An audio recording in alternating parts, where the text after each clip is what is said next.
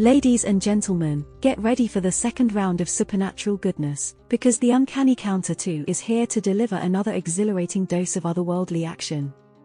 Director Yoo Sun-Dong is back at the helm, and if you thought the first season was a thrill ride, prepare to be blown away once again. With an impressive 89% user rating, it's clear that fans were eagerly anticipating the return of the counters, and they were not disappointed. The Uncanny Counter 2 Counterpunch picks up where its predecessor left off, with a fresh batch of 12 episodes to keep us on the edge of our seats.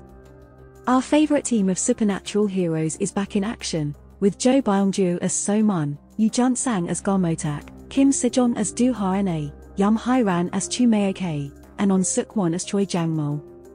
The chemistry between the cast remains as electric as ever, and their camaraderie adds an extra layer of heart to the series. The storytelling in the Uncanny Counter 2 continues to impress, blending elements of mystery, action, and emotion into a seamless narrative. Jang Yi's original webcomic provides a solid foundation for the drama, allowing for a deep exploration of the characters and their supernatural world. This time around, we can expect even more jaw-dropping CGI and action sequences as the counters face new supernatural threats. The stakes are higher, the demons are nastier, and the action is more heart-pounding than ever.